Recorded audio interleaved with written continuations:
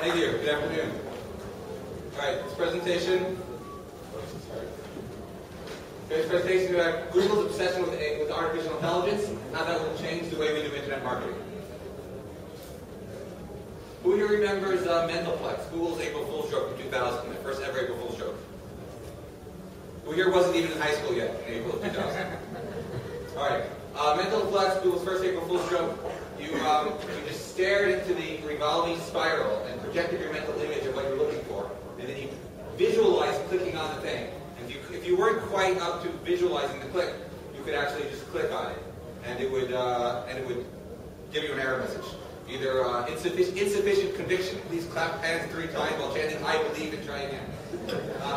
Various other messages like your thoughts are too vague. Please try to think more clearly, or this is a family website, we can't deliver your results. So they had different funny error messages. Anybody into geek humor should really check out Google Mentalplex FAQ. Great humor there. So that's always, and that was a joke back then, but it's becoming more and more true and kind of scary. This is Google Glass. This is no longer science fiction. This is will be released in a developer version within the next few months. It should release to the public in roughly a year. And the idea is sort of combines a smartphone with your glasses, puts everything together, a super smartphone.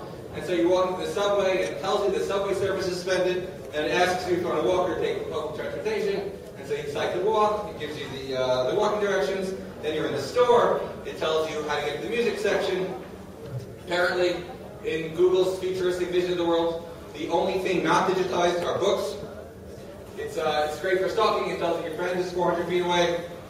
And then a few hours later, you're playing the ukulele for your girlfriend and showing her the sunset over the Hudson River. It's really the perfect date for geeks and for Orthodox Jews because you get all the benefits of a date with the cute girl without any ickiness of physical proximity.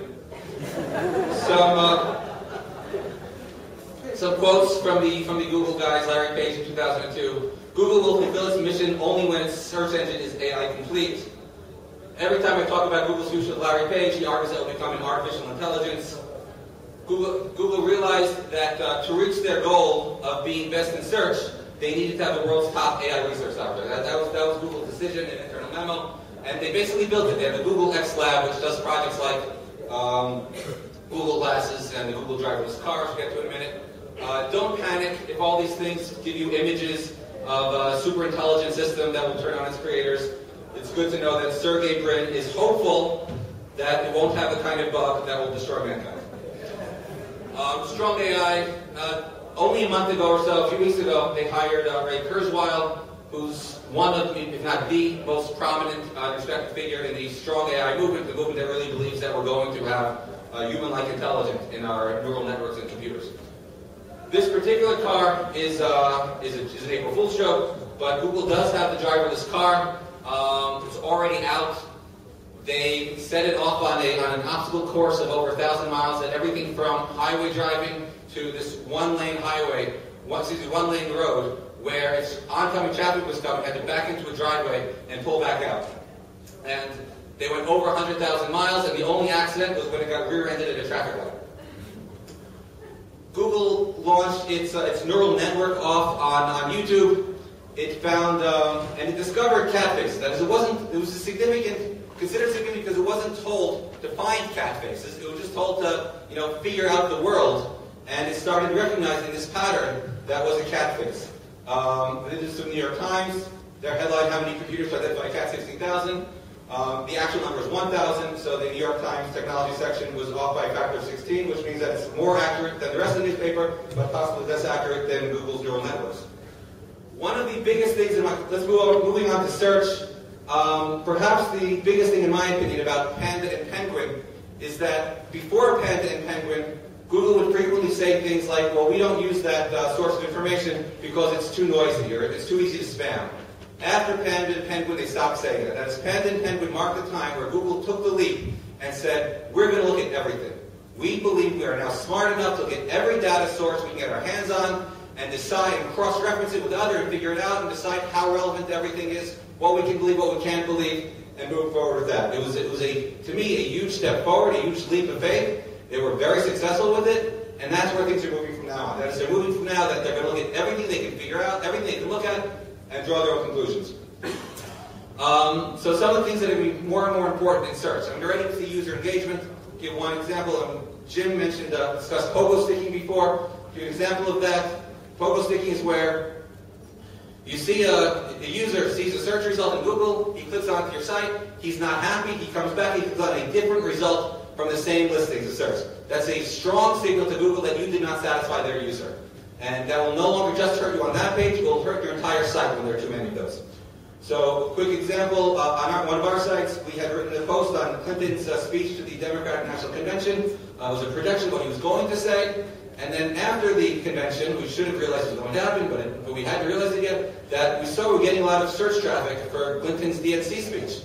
And presumably they were not looking for a projection of what we thought he would say before the speech, but what he actually said. So it's an easy problem to solve, right? So you go in, we embedded a YouTube video of a speech, a link to a transcript, a link to a couple of commentary on the speech, as an update to the post, and then we had the original post below. Those are pretty easy problems to solve, but you got to be aware of it. In the past, before Panda, we might have gone about it by saying, well, okay, we don't have what he wants, but that's okay, we're going to make money, I'm going to better monetize him, we're going to see if we can keep him as a loyal user. Now our first concern is how do we make sure he doesn't pogo stick? How do we make sure he doesn't go back to Google and say, I was unsatisfied with the site? Social knowledge graphs getting more and more important. You can see examples of this on the right side of the screen. So the knowledge graph you see already in the Dr. Barry Schwartz, in the TED Talks, all these well-known psychologists. And then you see the social graph on top of that, the Barry Schwartz who's in my circles. And you need to be feeding both graphs. And increasingly feeding both graphs. Feeding the social graphs, of course, by interacting on Facebook, Twitter, Pinterest, Google+, etc. Feeding the knowledge graph in several different ways. Google acquired Freebase a couple of years ago. Freebase takes knowledge from Wikipedia and various other sources. You can also, you can be feeding Freebase through feeding Wikipedia, particularly the info boxes. You can also feed Freebase directly through their APIs, and likely this is going to be an increasing part of our jobs as SEOs. There's also structured data. There was a great session a few hours ago on structured data, schema.org. So you've got a site with a lot of paintings on it. So you go in, you mark it all up. This is the genre, this is the title, this is the price, this is the image. You mark everything up semantically so Google knows what's where. And the sites that are doing this are likely in the future to be getting more traffic than the sites that say, well, Google's smart enough, it should figure out by itself. Help Google out, getting yourself out there. Some of the ways Google works this magic is something called a document classifier. That is, everything comes in, they say, well, this is more like a government site, Wikipedia, New York Times, or is it more like a scraper thin content? So whenever you have a question of should I do this feature or not, say, does this make me look like a good site or a bad site? For example, what's in a name? Does anybody know how the New York Times refers to this woman? Secretary of State? Hillary Rodham Clinton. Excellent. Google News Team noticed this all the way back in 2002, that the better sites usually refer to her as Hillary Rodham Clinton. So correlation is causation with document classifiers. That is, what good sites do is what good sites do. That is, anything that good sites are doing and that you do will make you look more like a good site. It doesn't matter if the action itself is positive, negative, or ambiguous, or neutral. If the good sites are doing it, you want to be doing it. If the bad sites are doing it, you don't want to be doing it. So don't just look at a tag and say, well, why should Google care? If the bad sites are doing it, Google doesn't have to care. It's all unstructured learning. It's all like finding cats. They're finding the patterns that indicate good sites and bad sites, so you want to be more like the good sites.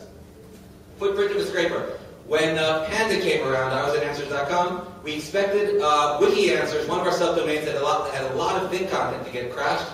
It didn't in the original Panda. Instead, our reference site, where we spent tons of money licensing great content, that got crushed. And the reason why is it had the footprint of a scraper. It looked like a content scraper. Even though we were spending millions, we were spending a lot of money getting great content, we looked like a content scraper. We got crushed. So try to look like a good site. Okay? Like if you have some UGC content, fix the spelling, capitalization, punctuation, if you can. I'd get rid of emoticons. Beware of scalable solutions. Anything that can scale has probably been burned by SEOs. Any tactic that scales has probably been burned by SEOs. So for example, buying 10,000 links is bad. Buying 4 or 5 links may be great. Getting 10,000 blog comments is bad. Getting a few in the right place, in the right way, may be great. Okay? SEOs, that every few years, for the last 15 years, people keep announcing SEO's impending death. Leo Laporte, another West Intelligent man, talked about it a year and a half ago. I was going to die. He was talking about because killed by Siri. Things he missed are, even if the front end is voice-oriented, the back end is still search / artificial intelligence. My money would be on Google, not Apple, in an artificial intelligence war. And SEO's influence are likely to grow because SEO isn't just about, the specific tactic, doorway pages, keyword stuffing, whatever. Those tactics may die, but SEO is about finding out what works today and tomorrow that will get you more traffic from Google. In conclusion, to thrive with AI, be like a good site. The number one tactic is to try to actually be a good site. But beyond that, do the things that good sites are doing. SEO is going to be moving from keyword focus to the entity, knowledge, social, and author graphs. In its bones, Google is an artificial intelligence company, search to step on its path, and Google and good SEOs are the undead. If you missed anything, it'll be up on SlideShare. It's on our blog at Imagining Greatness. And thank you.